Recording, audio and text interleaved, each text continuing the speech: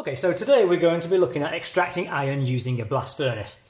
Now, yes, you could look up this on YouTube, but it's much better to hear it from Mr. Shepley himself. So, there are three raw materials we need to add to the blast furnace. That's hematite, coke, and limestone. The hematite is an iron ore, which is a substance that contains enough iron to make it worth extracting. Okay, in this case, it is iron 3 oxide. Okay. Iron 3 oxide has the deep brown red colour. It is the same compound found on the surface of Mars, hence the colour. Coke is an impure form of carbon. And limestone contains calcium carbonate, which we will come to later. Right. Now, iron is below carbon in the reactivity series, therefore it is less reactive than carbon and can be displaced from its compound, the iron 3 oxide. This process is a lot cheaper than using electrolysis, however still requires high temperatures to overcome the activation energy of the reaction. So, first the coke reacts with the hot air that is pumped in the bottom to form carbon dioxide. So hot air comes in here. Okay. The carbon reacts with oxygen to make carbon dioxide. Now this reaction is very exothermic.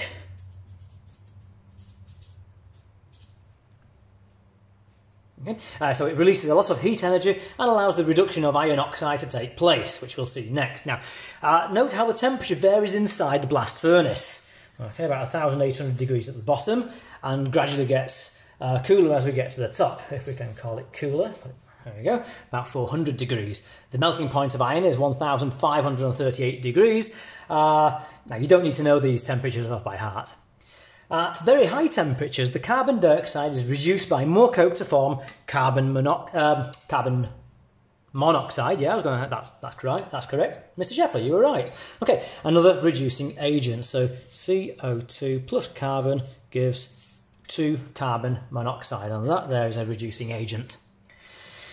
The carbon monoxide is going to reduce the iron 3 oxide to form iron. Now, this is an important reaction.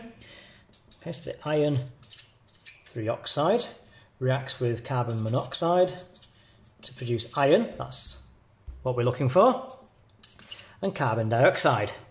Now unfortunately for you, you will have to learn all the reactions involved in this process. I don't, you do. Many students make the mistake of writing iron 2. They put a 2 there because they see the 2 there. Shame on them. Iron is not diatomic. It means you would lose 2 marks in the test. One for incorrect formula. Iron is monoatomic. And another for incorrect balancing. Right. We put 3, 2, 3. Right.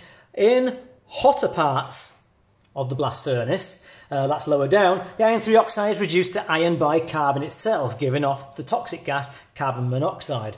So your iron 3 oxide plus carbon gives iron plus carbon monoxide.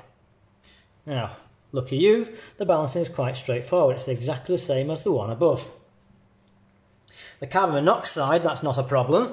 Okay? Hot gases tend to rise, therefore the carbon monoxide will travel up through the blast furnace, okay, and react with more iron oxide to make iron and carbon dioxide.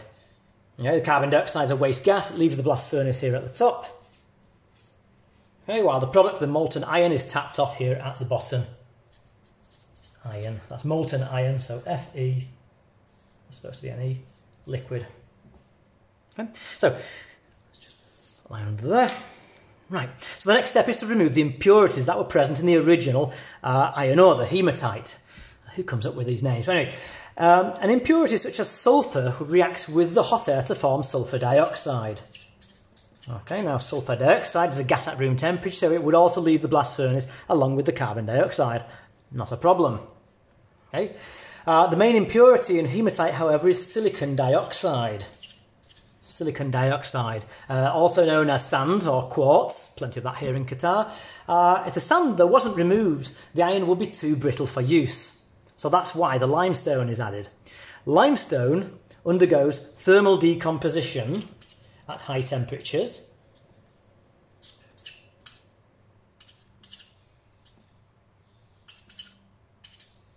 Okay, from the heat in the blast furnace, it breaks down to form calcium oxide and carbon dioxide. Okay, this is known as a thermal decomposition. I was about to make a mistake, but Mr. Shepley doesn't make mistakes. Okay, that's one reactant breaking down using heat to make two or more products. That is thermal decomposition. Now, why? Well, the thermal decomposition of calcium carbonate makes calcium oxide. Okay? Now, metal oxides are basic oxides, non-metal oxides are acidic. Calcium oxide is a basic oxide, which reacts with the acidic oxide, silicon dioxide. Okay? So plus calcium oxide, that comes here, and that produces calcium silicate. It's liquid, it's ionic, and it's also known as slag. This reaction here, it's not going to be able to fit, but that is a neutralization reaction. Okay, this reaction here is a neutralization reaction. It's easy to remember. Okay, just add all the atoms together in the silicon dioxide with the calcium oxide to get your calcium silicate. Okay, the calcium silicate is less dense than the iron, so it floats on top of it, and it can easily be removed here. Calcium silicate.